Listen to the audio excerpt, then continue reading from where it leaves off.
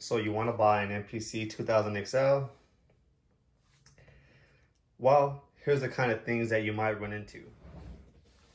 All right, so one thing you're gonna have to look out for is gonna be rust or some kind of surface corrosion on an older MPC. If you take a look at this 2000 XL that's right in front of you right now, you see a little bit of both. You can see a little bit of the corrosion and you see a little bit of the surface rust that's starting to form. This MPC did come from the East Coast, so I'm afraid that it might have had some kind of, just moisture, who knows what that's going around. So it doesn't look like much is really going to be inside of the circuitry. In fact, it doesn't look like any at all, so that's great. So that's going to be my number one thing that you might have to be looking out for when you're buying an older MPC: rust and corrosion, unfortunately. All right, so stay. All right, guys, so my number two on the list is going to be buttons. Sometimes these plastic buttons do have the tendency of snapping and breaking, and they do kind of cause the MPC buttons to collapse a little bit when you are pressing them.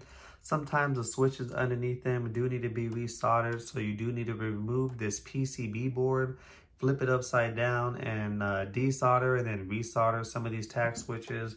The knob for the Q-link sometimes do tend to die out, so buttons do tend to be an issue on older MPCs. You can find replacements on locations like MPC stuff or eBay, etc. I'm not sponsored by them by all means, but that is a location where you can find buttons for your MPC. So that's going to be one thing that you need to look out for. If you take a look at this MPC here, I do have a broken button here. You can just tell it just sits really, really off of the contact. I have another broken button here. In fact, they all just kind of just look worn, guys. In fact, all these buttons will just be pretty much replaced because they all just kind of just look a little too worn out. But as you can see here, buttons are an issue, and that is going to be my number two thing to be careful with when you are looking at a MPC that is going to be older. Because all right, guys, so for number three on my list is going to be the pads on older MPCs. So there's nothing wrong with the actual physical pads themselves. In fact, these pads here feel beautiful. They've been banged on and beat on for the last 25 years. And when you hit these pads, they just feel very great and smushy and smooth and responsive. The problem is going to be underneath the pad, guys, and that's going to be this thing here.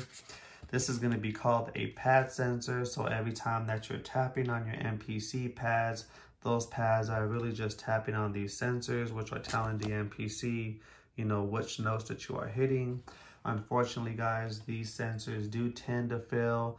It's not a matter of if, it's a matter of when. So pick up some of these sensors for your MPC just as a backup. I just picked up a pair of these for about 49 bucks from MPC stuff via eBay. It should be here on Friday. I should get it connected to this 2000 XL, and hopefully we have some response when it comes to the pads. I'm pretty confident that's going to be the issue, because looking at the corrosion, I can definitely tell that it's not connecting whatsoever. So pads, guys, are going to be my number three things to be careful with when you're buying an MPC 2000 XL or a 3000 or a 60, etc. All right, guys, so for number four on this list is going to be the screens on these MPCs, especially the older model like the 2000 XL. As you can notice on this screen here, we do have a burned image, and what that's going to be, guys, is actually going to be the adhesive or the glue that was used to kind of put the LCD screen together inside of this housing. It does kind of have a tendency of burning and creating this nasty image that makes it very difficult of seeing. If you can see here, guys, pretty much, everything is working in the MPC. I can cursor around. Menus work just fine. The problem is there's a nasty image that is just making it very difficult to kind of see. So when it comes to my number four slot, it's definitely going to be screens. These can get a little bit expensive. You're looking at anywhere between 180 to 200 bucks to get a replacement, but they do come in a bunch of cool different ways now. You can get it cool blue with the white background like the 3000 and the 60, which I personally enjoy. That's my favorite. But I've also seen them black. I've seen them black with yellow lettering. I've seen them kind of looking old school like a DAWs, all black with the green font, real old school looking. So I mean, there's different styles for different personalities, but do keep in mind, guys, it is a little bit expensive to kind of replace these screens out. They do have the tendency of dying on you.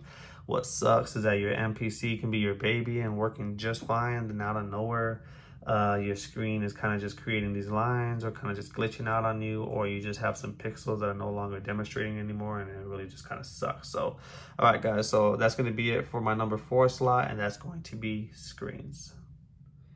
And for my number 5 reason of being careful of buying an older unit like a 2000 XL is going to be parts are getting harder to find, as well as it's very expensive to be able to do things like to be able to upgrade your storage and be able to upgrade you know, some of the limitations that come in the box. Let me show you exactly what I'm talking about. Going to be things like cost for memory upgrades, for digital ins and outs, to be able to have 8 outs on an MPC like this. These are things that are coming stock and standard in some units like the 5000 or 2500 and above, and some other flagships. So it's going to run you anywhere between 350 to 400 for the 8 outs. It's going to run you a little bit of money for, you know, the digital ins. It's also going to run you a little bit of cash to be able to upgrade the memory. So let me go ahead and show you guys that, you know, these 2000 XLs were designed for floppy disk and zip disk. It wasn't until recent where they discovered that they can put the compact flash cards in there. And now that these things have the SCSI, it's going to run me about 80 to 100 bucks to be able to buy a SCSI to SD card reader to be able to put that inside of the MPC. So that's definitely going to be my number 5 thing to be cautioned with when it comes to buying an MPC, is that things like storage and things like standard stuff like the 8 outs or digital ins and outs to be able to sample from, you know, turntables, etc. Those things are additional and need to be purchased.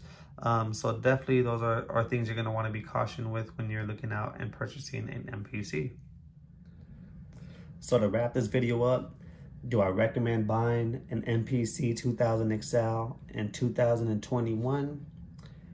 Absolutely. And that's the reason why I got one on my desk here, and I'm showing you guys exactly the steps it's going to take for me to go ahead and get this bad boy rocking again.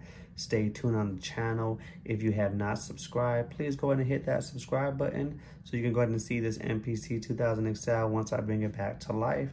I will be going and blacking out all the buttons, blacking out the pads, upgrading the screen, upgrading the LED lights, and doing a whole lot more. Stay tuned to the channel if you would like to hear the MPC 2000 XL in action and make a better choice whether or not it's going to be the good one inside of your arsenal. This is your boy MG, the producer. Thank you very much for watching, and I am out. Peace.